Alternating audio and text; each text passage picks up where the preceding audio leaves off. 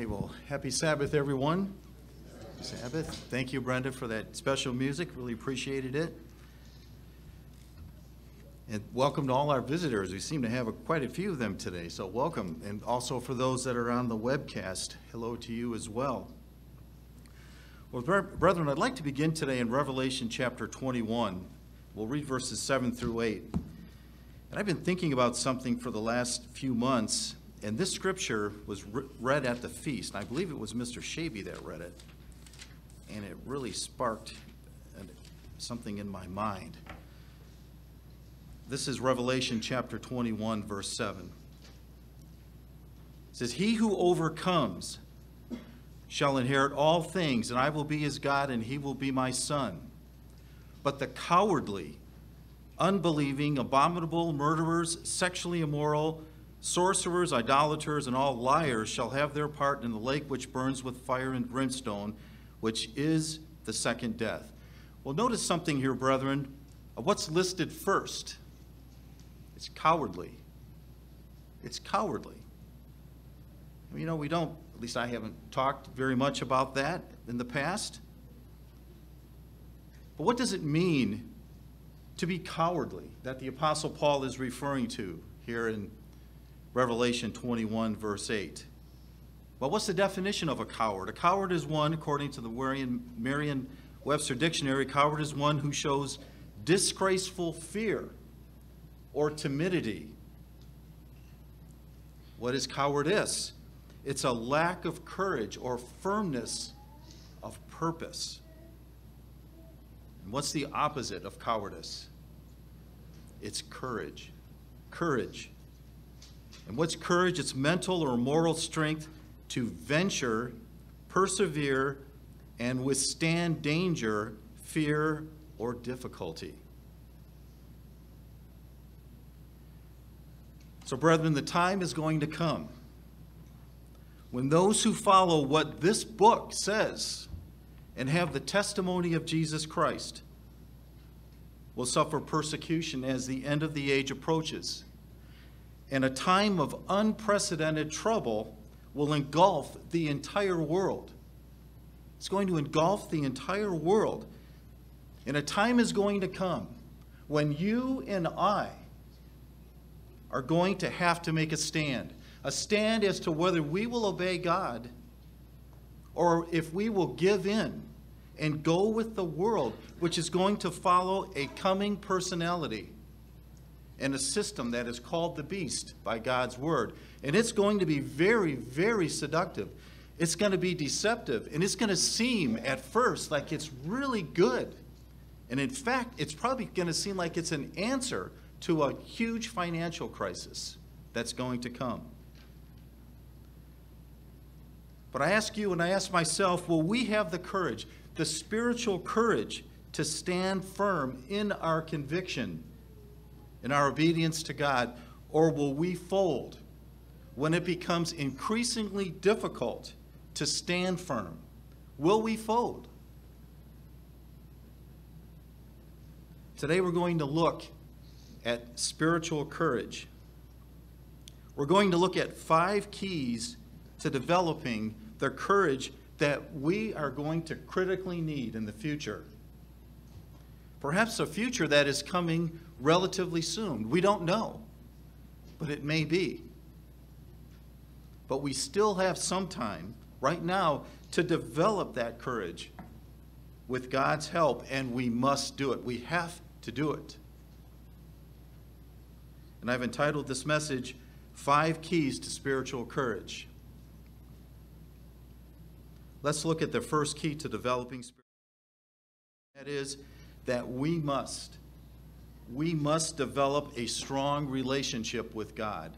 We must have a strong relationship with God. Let me just read a couple of scriptures to you. James 4, verse 8. Through James, God says, "Draw near to me, and I will draw near to you." If we make an effort to draw near to God, He draws near to us because He wants us to draw near to Him. In Proverbs 8, verse 17, let me just read that scripture. It says, and this is through David, I love those, and God speaking and inspiring, I love those who love me, and those who seek me will find me. I love those who love me, and those who seek me will find me. Are we seeking God? And I'm asking myself this, brethren, as well. Let's look over in Jeremiah chapter 29, verse 13. Jeremiah chapter 29, verse 13.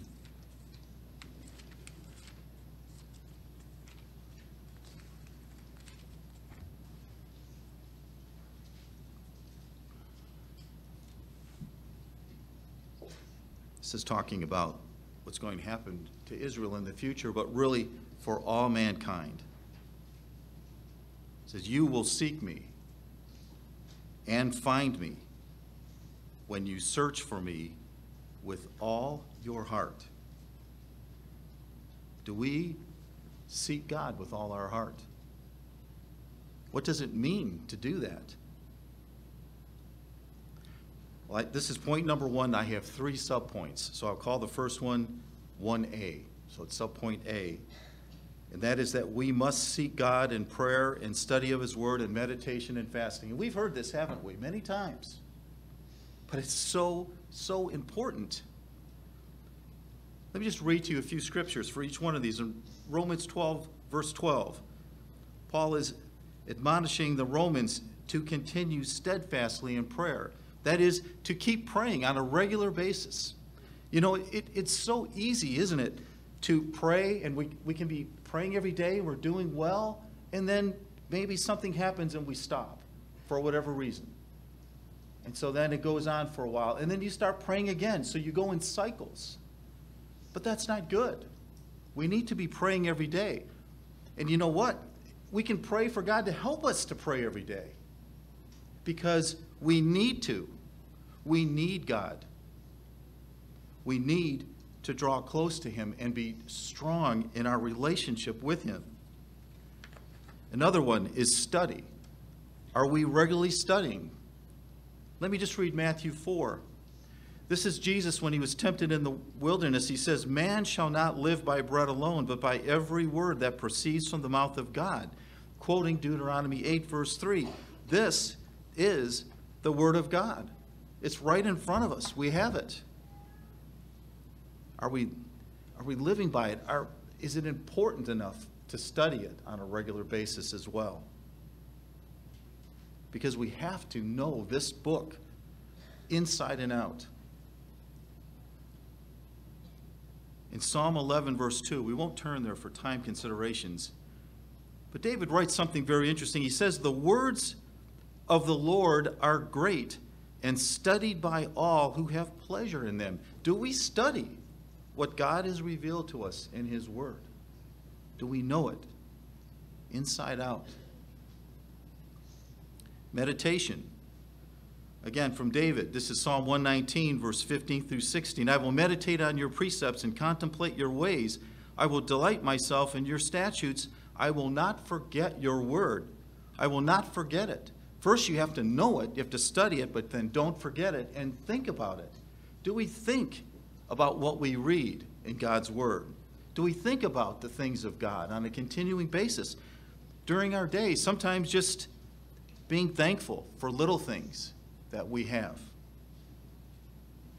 And there are so many. And God's blessing of us is so incredible. There's so much to think about. Do we do it? And then fasting. Fasting is a way, brethren, a powerful tool for us to humble ourselves and to seek God's will. And we need to use it as needed because it's a powerful tool to help us draw closer to God. Let's look at another subpoint. This is still key number 1, a strong relationship with God, but it's subpoint B, and that is to yield to God, to yield to him. Let me read a couple of scriptures to you. 1 Peter chapter 5, verse 6 says, therefore humble yourself under the mighty hand of God, that he may exalt you in due time. We need, brethren, to be actually growing in humility? And I'm preaching to myself as well. Are we growing in humility? Are we saying, well, I'm humble, I feel like I'm humble, but are we stagnant? Are we becoming more and more humble? Because you know what? All of us need to be more and more humble, don't we? I know I do. And this ties into prayer. God will help us to be more humble. In Proverbs 3, verse 5, a very familiar scripture, trust in the Lord with all your heart and lean not on your own understanding. This is such a profound scripture, but to truly do this, brethren, we need something. We need to be humble. We need to be humble to really trust in the Lord and not lean on our own reasoning and understanding. But then there's more to really trust in the Lord and not lean on understanding. We need humility, and we need something else. If you'll turn with me to James chapter 4, verse 7. James chapter 4, verse 7. It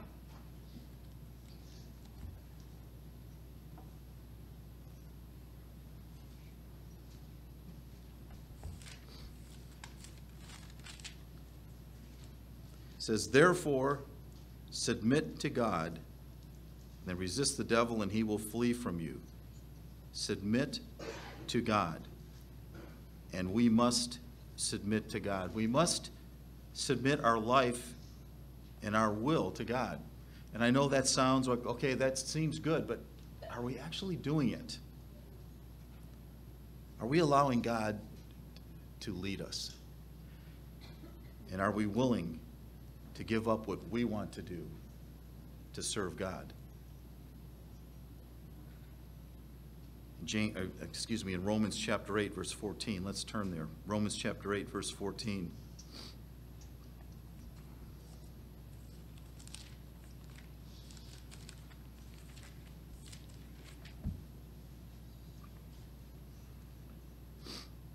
For as many as are led by the Spirit of God, these are sons of God. We must allow ourselves to be led by the Spirit of God. That still small voice within us, brethren, or that thought that comes in a reminder of what we should be doing. Do we follow it when we know that it's right? Or do we try to follow our own will and our own reasoning? Here in Romans 8, verse 5, for those who live according to the flesh set their minds on the things of the flesh, but those who live according to the Spirit, the things of the Spirit. The things of the Spirit are the things of God and not the things of this world. Are we willing to submit ourselves to God and not serve the things of the world? And we'll talk more about that a little bit later. But let's notice Matthew chapter 6, verse 33. Matthew chapter 6, verse 33. I'll give you a moment.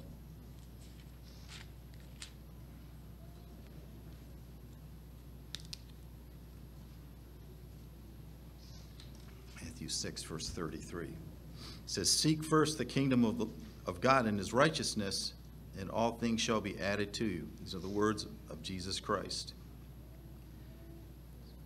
To truly do this, brethren, it takes humility and submission to God. And it takes something else. And this is our point C. We're still in key number 1. A strong relationship with God. This is point C. God must be at the center of your life. I'm spending a little bit more time on this first point. But God must be at the center of your life and my life. Let me read to you Exodus chapter 20, verse 1 through 3. This is when God is giving the 10 Commandments to ancient Israel. And he says, and God spoke all these words, saying, I am the Lord your God, who brought you out of the land of Egypt. Brethren, all of us have been brought out of the land of Egypt. We've been brought out of this world and to be separate from the world. And God has opened our minds to see and understand, and he's broke the bondage of deception in our minds. He says, I brought you out of the land of Egypt, out of the house of bondage. You shall have no other gods, small g, before me, unquote. We can't have any other gods before the true God. And that includes everything. That includes everything that we may own or want to own. Anything that's physical. It includes anyone else. And it includes even ourselves, our own pride, and even our own life. There can be no God, false God, at the center of our life. It must be the true God. In Luke chapter 10, verse 25 through 28. Let's turn there real fast. We're not too far away. Luke chapter 10, verse 25 through 28. I'll give you a chance to get there.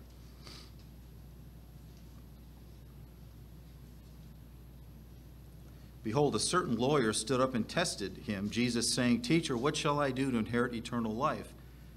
And he said to him, What is written in the law? What is your reading of it? So he answered and said, You shall love the Lord with all your heart, with all your soul, with all your strength, with all your mind, and your neighbor as yourself. And he, Jesus, said to him, You have answered rightly. Do this, and you will live.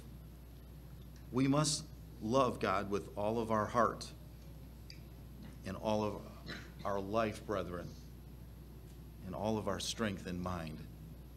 We must love God more than ourselves, more than anything else in this world around us. We must love God, and it must be at the center of our being. If there is something else, brethren, God will help you to remove it from the middle of your heart, because that's where he belongs. In 1 John chapter 5, verse 3, I'll just read it to you. It says, This is the love of God, that we keep his commandments. If we truly love God in the depth of our being, then we will keep his commandments. And that includes being here today. That includes keeping his law and submitting ourselves to him. And it includes serving God and not mammon. We won't turn there. In Matthew 6, verse 24, it says, You cannot serve God and mammon. God must be first. You cannot have any other God in your heart before him. God must be at the center of our life, at the core of our heart. So in summary, I spent more time on this point, but in summary, we must have a continuous connection to God. And God will help us to do that. We must yield to God, including obedience and being led by the Holy Spirit within us. And God must be at the center of our life. And we must love him more than everything and everyone else. We must have a strong relationship with God, or we will not be able to be spiritually courageous when the time comes. We won't be close to God. He won't be at the center of our heart. And so we could be drawn away when the pressure comes, when the persecution comes. Let's look at the second point that we'll look at today, key to spiritual courage. It is, we must have a deep love of the truth. We must have a deep love of the truth.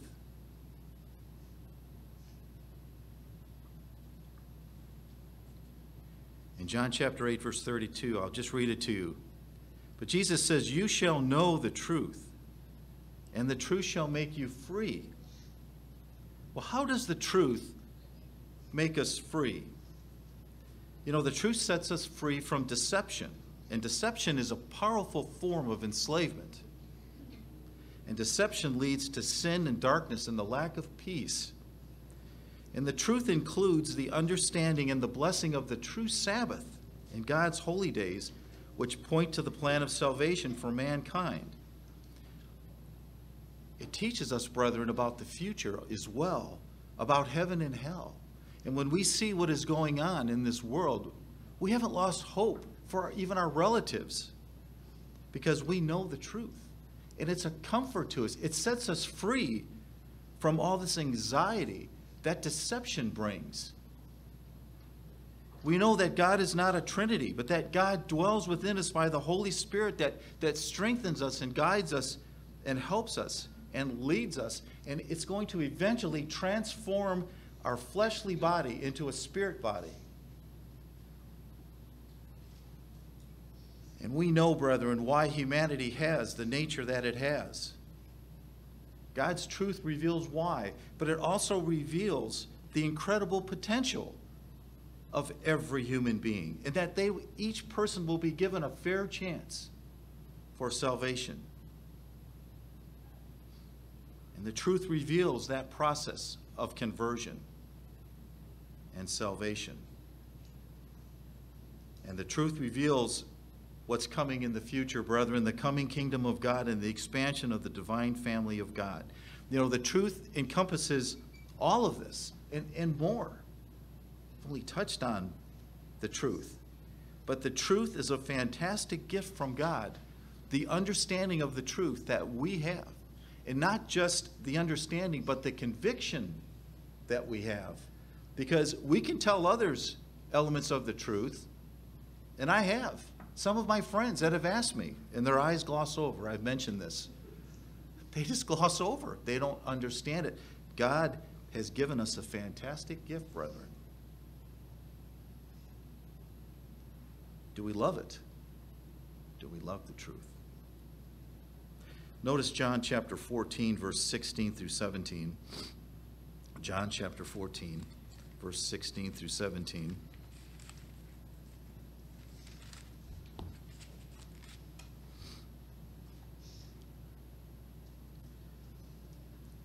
It says, "And I will pray the Father, and he will give you another helper, that it may guide you, that it may abide with you forever, the Spirit of truth, which the world cannot receive because it neither sees it nor knows it, but you know it, for it dwells with you and will be in you."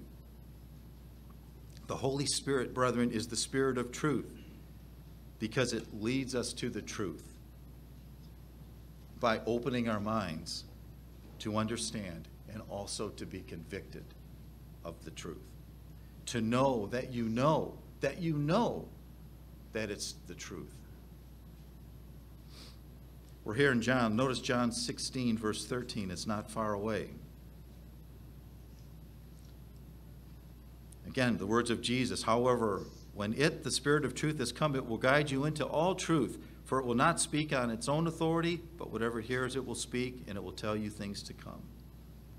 The Holy Spirit guides us to truth and to be convicted of it. Notice John 17:17, since we're right here, brethren. 17:17.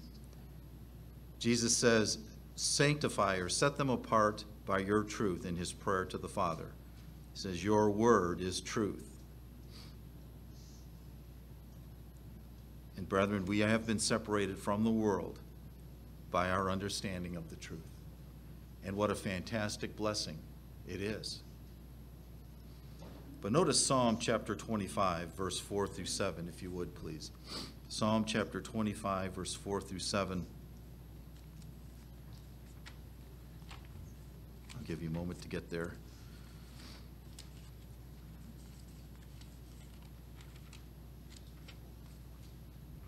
Psalm 25, verse 4, Psalm of David. David writes, "Show me your ways, O Lord. Teach me your paths. Lead me in your truth and teach me. For you are the God of my salvation. On you I will wait all the day." So he says, "Lead me in your truth." Now, David had a close personal relationship with God, and it really shows in this passage. You can see the sincerity that David is saying to God as he asks God to lead him in the truth.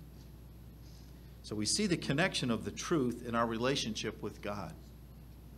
The combination of the truth and a relationship with God, it leads to even more. And it's here in Psalm 86, which isn't too far away. It leads to something else, the truth and our relationship with God. Psalm 86, verse 11.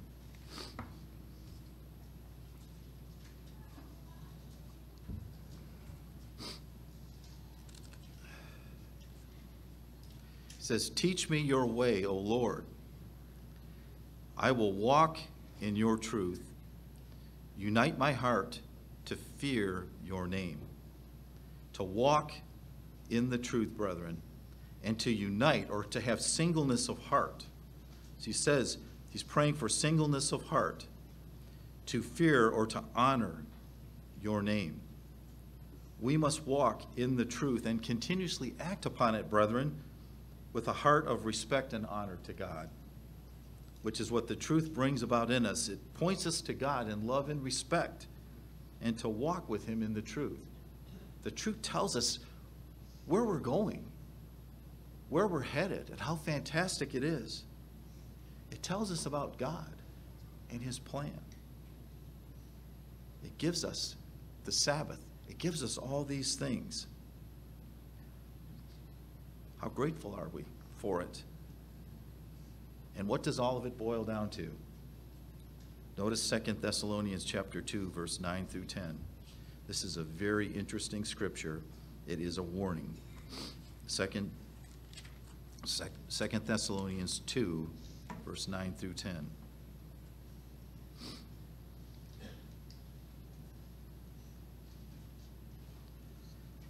It says, "The coming of the lawless one is according to the working of Satan." What is that? That is this beast that is coming. It's a person and a system. Coming of the lawless one is according to the working of Satan, with all power, signs, and lying wonders, the beast and the false prophet, and with all unrighteous deception among those who perish, because they did not receive what? They did not receive the love of the truth, that they might be saved. So, do you love the truth? We must do it. We must love it. Do we cherish it? Do we cherish the truth? Is it in the core of our heart, along with God? Because if it's not, brethren, we will not stand with it when the time comes, and we will fall away. We won't have the spiritual courage because we will not have loved the truth. As it says here, that they did not receive the love of the truth. It's a warning, brethren. We must love the truth. Let's look at the third key. And it is, we must have a real vision of the future. And I say real, it must be real to us. We must have a real vision of the future.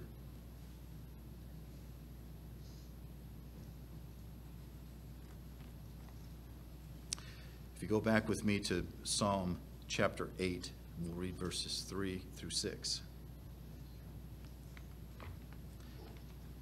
Psalm chapter 8, verse 3 through 6. I'll give you a moment to get there.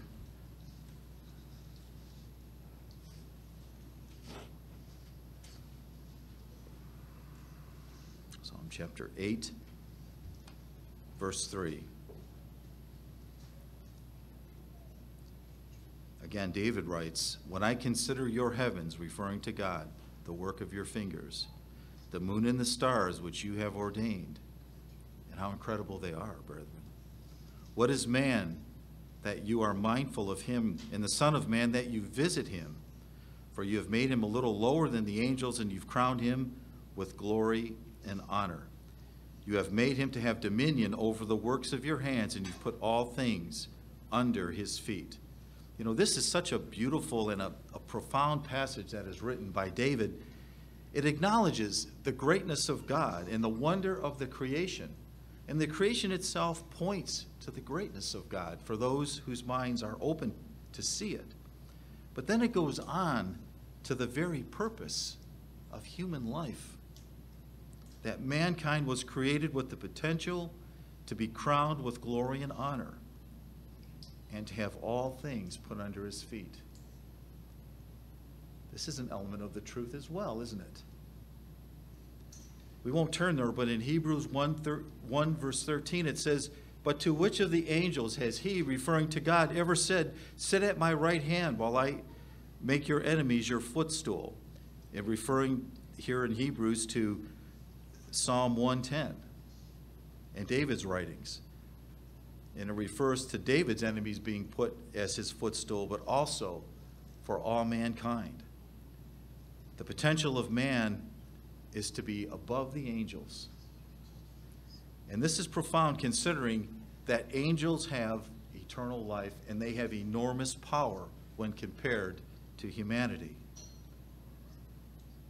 But the potential of mankind is to be far greater than that, to be part of God's divine family itself. Notice 2 Peter chapter 1 verse 4. 2 Peter chapter 1 verse 4.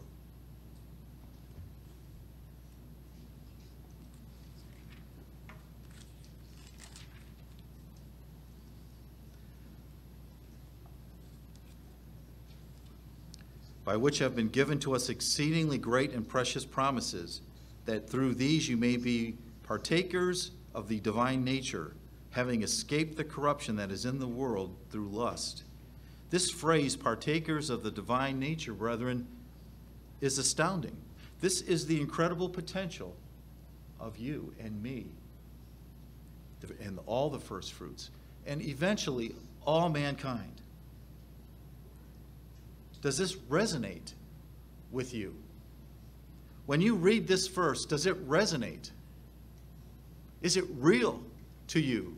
Or is it just head knowledge? Is the hope for this, brethren, to become like God in glory and to share the divine nature of God?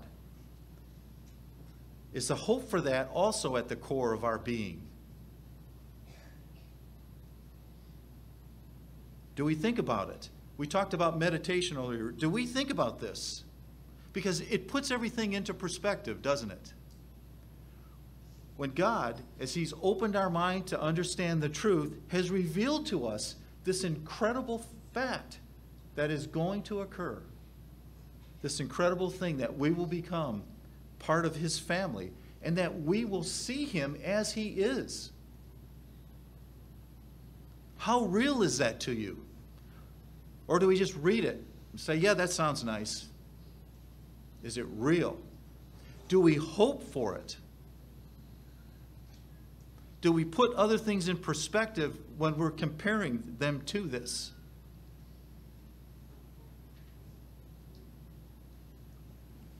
Second Corinthians chapter 4, verse 16. The Apostle Paul writes something very interesting to the Corinthians. 2 Corinthians chapter 4, verse 16.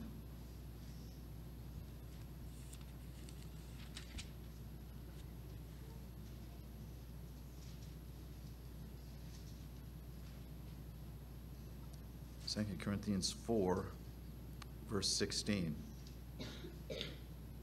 Therefore we do not lose heart, even though our outward man is perishing.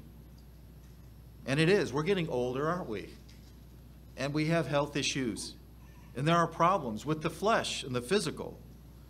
But yet the inward man, the spiritual, is being renewed day by day by God's Spirit within us. And then he goes on, for our light affliction, which is but for a moment, is working for us a far more exceeding and eternal weight of glory. That weight of glory is what we shall be in the future, brethren. Well, we do not look at the things which are seen, but at the things which are not seen. For the things which are seen are temporary, but the things which are not seen are eternal. Is what is not seen, brethren, real to us? Do we have a real vision of it in our mind? As God has opened us to see it and to understand it and to be convicted of it. Notice next Romans chapter 8. Incredible chapter in God's Word. Romans chapter 8. Another very familiar scripture to us. Romans chapter 8, verse 16 through 18, and then verse 23.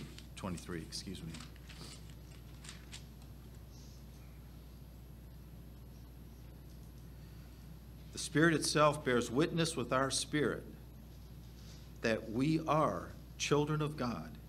And if heirs, then heirs of God and joint heirs with Christ, if indeed we suffer with him, that we may also be glorified together. For I consider that the sufferings of this present time are not worthy to be compared with the glory which shall be revealed in us. In order for this to actually be true, brethren, in our mind,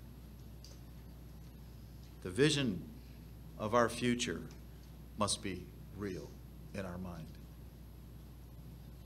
And that nothing compares to what we will be in the future.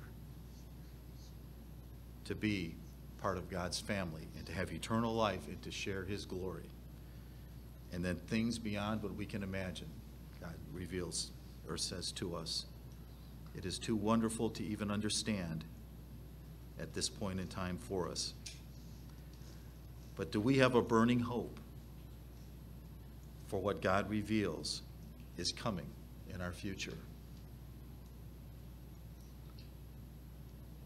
Are we willing to take a stand for it when the time comes? In John chapter 3, verse 2, I'll just read it to you. We won't turn there, brethren, but it says, John writes, Beloved, now we are children of God. It has not yet been revealed what we shall be. But we know that when he, Jesus, is revealed, we shall be like him, for we shall see him as he is. How incredible this is. If we are alive, when Jesus Christ returns, we will be changed. And if we're not, those will be resurrected.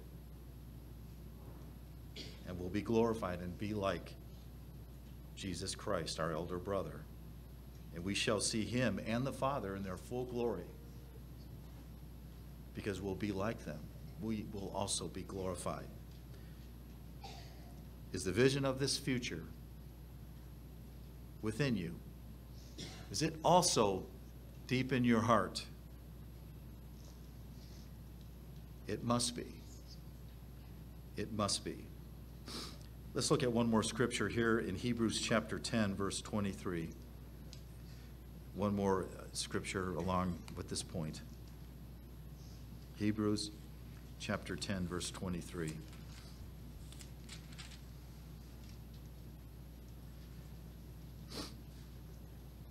It said, Let us hold fast the confession of our hope without wavering, for he who promised is faithful. What is that hope?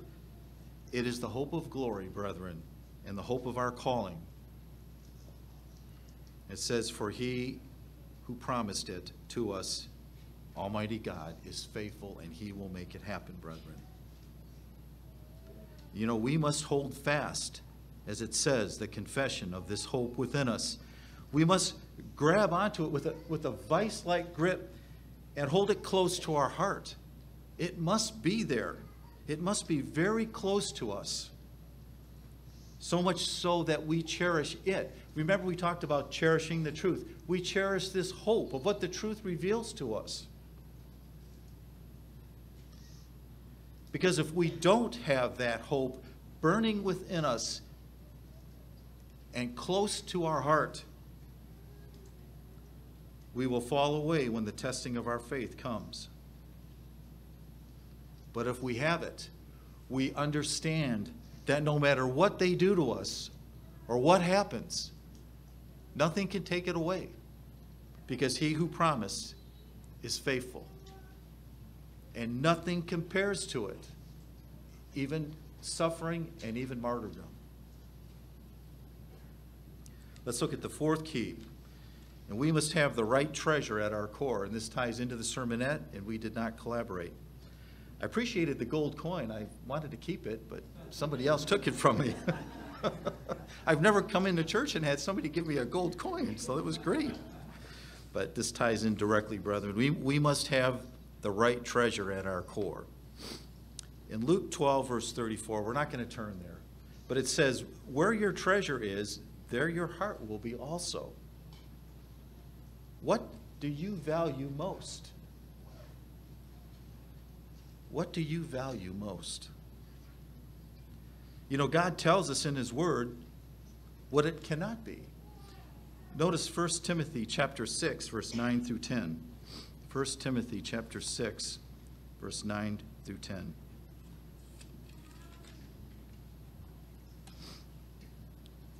It says, those who desire to be rich fall into temptation and a snare, and into many foolish and harmful lusts, which drown men in destruction and perdition.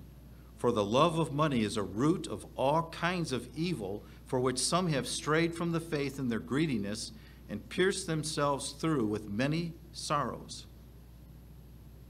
You know, if you put being rich and money and all those things that money can buy, if you put that as the priority in your life, you will fall into temptation and a snare. Because the pursuit of riches brings about a snare. You get caught up into it, and you will eventually compromise. There's a huge temptation to compromise to obtain what you want. As it says, the snare includes many foolish and harmless lusts, because money can enable those things. Is that what our treasure should be? Or even the desire for it? It says that the love of money is the root of all kinds of evil and leads to being pierced through with many sorrows. You know, money and physical things cannot be the treasure of our heart. It just can't be. Why? Because it pushes out God. And it corrupts us.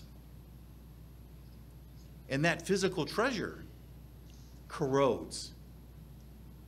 And it declines. And it doesn't fulfill. You know, as human beings, we can think, well, if I only had $1 million, you know, my life would be better. Or 10 million, or 100 million, or whatever. Or I was a billionaire. But would it? From a spiritual standpoint, would it? No. Because money and physical things cannot be the treasure of our heart.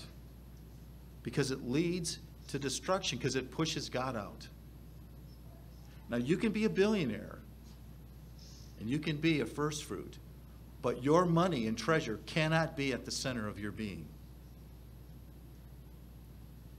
If you'll turn with me, brethren, to Matthew chapter 13. This is very similar to, pardon me, what Carl was just talking about, Mr. Rothenbacher. Matthew chapter 13, I picked a different one in the same area when Jesus was speaking and giving the parables. Matthew 13, verse 45. Again, the kingdom of heaven is like a merchant seeking beautiful pearls, who when he had found one pearl of great price went and sold all that he had, and he bought it. What is the pearl of great price? It is your calling that God has brought about within you by His Spirit, that He's opened your mind to understand the truth that we've talked about already.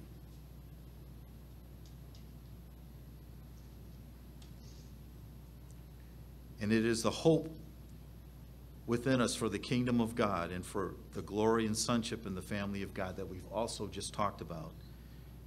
That is a pearl that God is offering us. Are we willing to sell all that we have for that pearl and for what God is going to give us? Eternal life in His very family. If you hold your place here in Matthew, brethren, but we're not going to turn out. Let me just read to you first Luke 14. Because This is what I was thinking about before the scripture in Revelation 21 at the feast, and it brought up cowardice. Luke 14, verse 33, let me just read it to you. It says, whoever of you does not forsake all that he has cannot be my disciple. These are the words of Jesus Christ himself. And he did just that. He gave up his glory with the Father to become a physical man, and then he gave up his life. He gave up everything, brethren. We must be willing to forsake all that we have in the future if it becomes necessary. It can't be what's most important to us.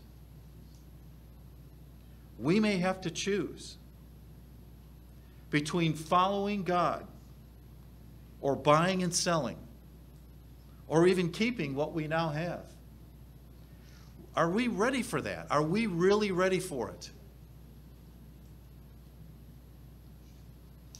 Are we moving toward that mindset of being ready for that? Or are physical things or our physical situation more important? We must have the right treasure in our heart, and it can't be physical things. In Philippians chapter 3, to save time, we won't turn there, but Paul talks about all things, and he says, I count all things as loss. You see, Paul had this mindset of giving up the physical to follow God. He says that he counted it as rubbish. As rubbish. He gave up everything in his ministry. But the physical was not Paul's treasure. But there was spiritual treasure at the center of Paul's heart. Let's notice, we're here in Matthew. I hope you didn't turn, but Matthew chapter 6, verse 24.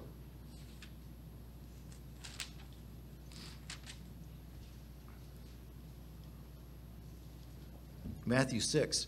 No one can serve two masters. And we already alluded to this earlier. For either hate the one and love the other, or else he will be loyal to the one and despise the other. You cannot serve God and mammon. Notice verse 19. Do not lay up for yourselves treasures on earth, where moth and rust destroy and where thieves break in and steal. But lay up for yourself treasures in heaven, where neither moth nor rust destroys and where thieves do not break in and steal. What is this treasure in heaven? It's many things, brethren, but it is certainly our spiritual growth in the character that we've developed and the spiritual fruits that we've brought about in our lives as we've yielded to God's Spirit within us that we talked about earlier. It is also our relationship with God. It is our love for God and our obedience to Him and our love for others. It is our service to God and our willingness to sacrifice and submit to Him that we talked about earlier, and to serve others and to help others. It is our humility.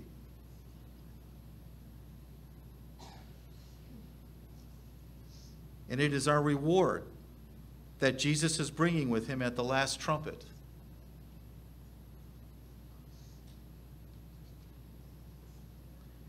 It is the vision of our future within us and the hope for glory at the center of our being. That is also part of our treasure in heaven. And it's all spiritual, isn't it? It's not physical, where moth and rust can corrupt it and where thieves can break in. It's spiritual. And they must be in our heart, this treasure, not physical treasure. You know, Jesus Christ sums it up in Matthew 6:33, and I think we're right here, and we read it earlier. Seek first the kingdom of God and His righteousness, and all these things will be added to you. That's what's important, the spiritual, not the physical. But God promises to provide for us, for our needs. But it cannot be as our treasure at the center of our heart, brethren. Because here's why.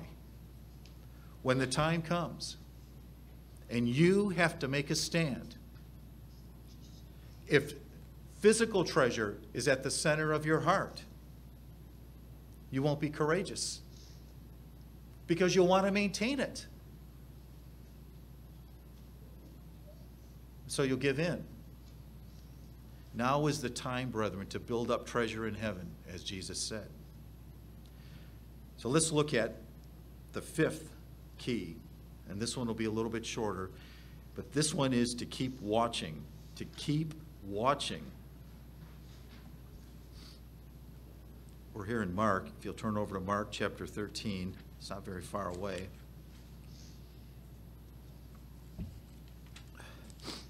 Mark chapter 13, verse 31.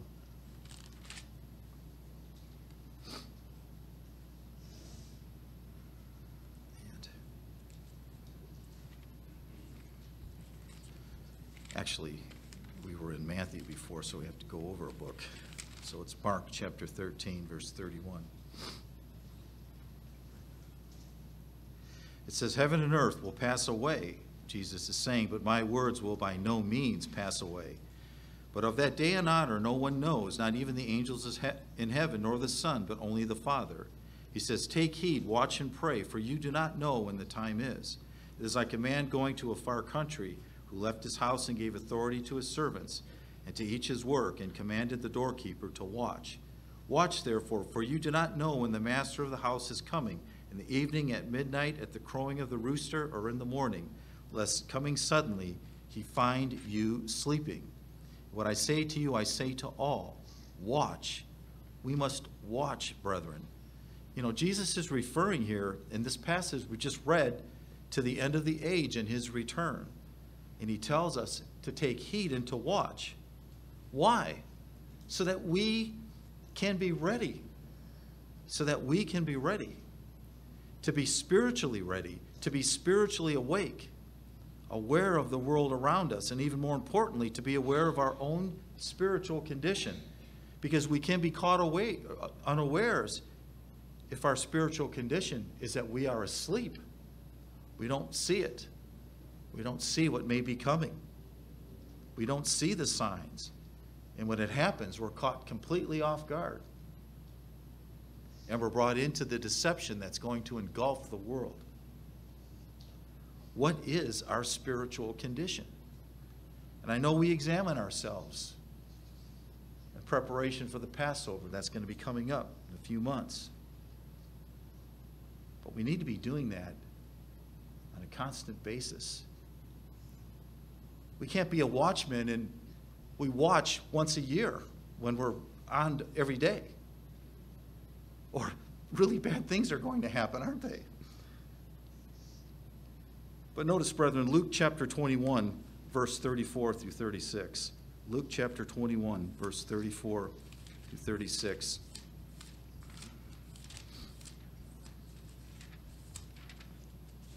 Luke 21, verse 34. "Take heed to yourselves, lest your hearts be weighted down with carousing, drunkenness, and cares of this life, and that day come on you unexpectedly. For it will come as a snare on all those who dwell on the face of the whole earth." And we talked about that earlier. It's going to be a huge deception and a snare. "Watch therefore and pray always, that you may be counted worthy to escape all these things that will come to pass, and to stand before the Lord." So he says, watch and pray, to take heed, to be aware of our own spiritual condition, and not be weighted down or distracted and burdened down by sin and the cares of this life. To not be spiritually asleep, and to be caught unaware, brethren, when the time comes. To not be caught in the snare that is going to be set for the whole world. Jesus tells us to watch our spiritual condition, as well as the situation around us in the world, and to pray. Again, tying back to our relationship with God and how important it is, so that we don't fall asleep. Because, brethren, if we are asleep, we will not be spiritually courageous when the time comes. Because we would not have developed what we need to be courageous, and we will be deceived, frankly. Romans, chapter 13, verse 11 through 14. If you'll turn there, Romans chapter 13, verse 11 through 14.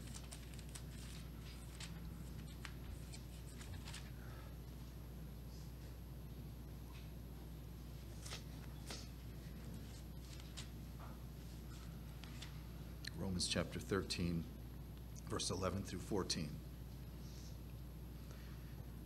And do this, Paul writes, knowing the time that, and now is high time to awake out of sleep, for now our salvation is nearer than when we first believed.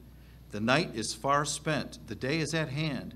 Therefore let us cast off the works of darkness, and let us put on the armor of light.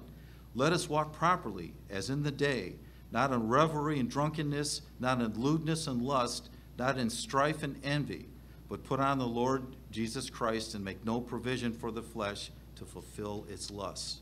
Now is the time, brethren, to be fully awake, not caught up in the physical, in the darkness of this world. And we are to walk properly in closeness to God that we've talked about in the first point, in obedience to Him, in submitting to Him and the Holy Spirit, and to be growing spiritually, and to be constantly aware of our spiritual condition. And to do that, brethren, we need to be close to God, by the way, because God will help us to see what we need to see. We need God's help. And prayer, so he says, watch and pray, is so important because it ties in directly to our relationship with God, and we constantly need help. We need to constantly seek that insight into ourselves, using our connection with our Father.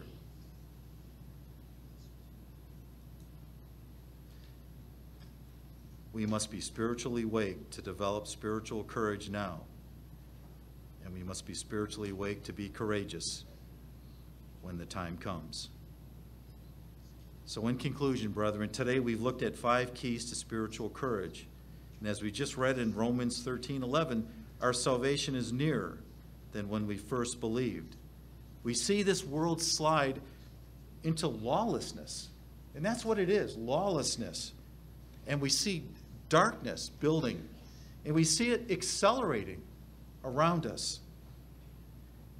And the stage is being set for momentous events that will lead to the crisis at the end of the age. It's coming. We don't know the exact timing, but it's coming. Are we growing in our relationship with God? Is it truly deep and important to us? Do we truly seek Him? And I ask myself as well, do we really love the truth? And is it at the core of our being, along with God at the core of our being? And is the vision of the future, our place in the divine family of God, truly real to us? Because if it is, we realize how everything else pales in significance to it. And it's that hope within us.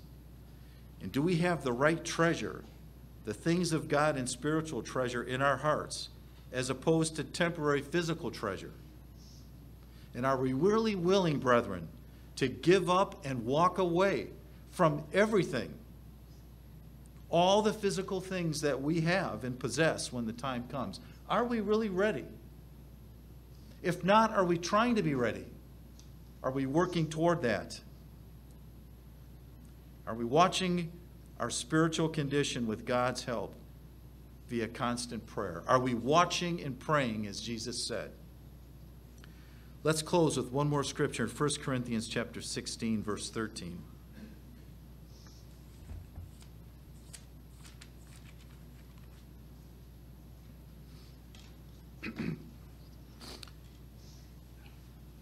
Paul, this is 1 Corinthians 16, verse 13. Paul is writing to the Corinthians. He says, watch, Stand fast in the faith. Be brave. Be strong. Be courageous, brethren. With God's help, we can be ready and stand when the time comes. We can and must be spiritually courageous. I hope the remainder of the Sabbath is truly a joy for you.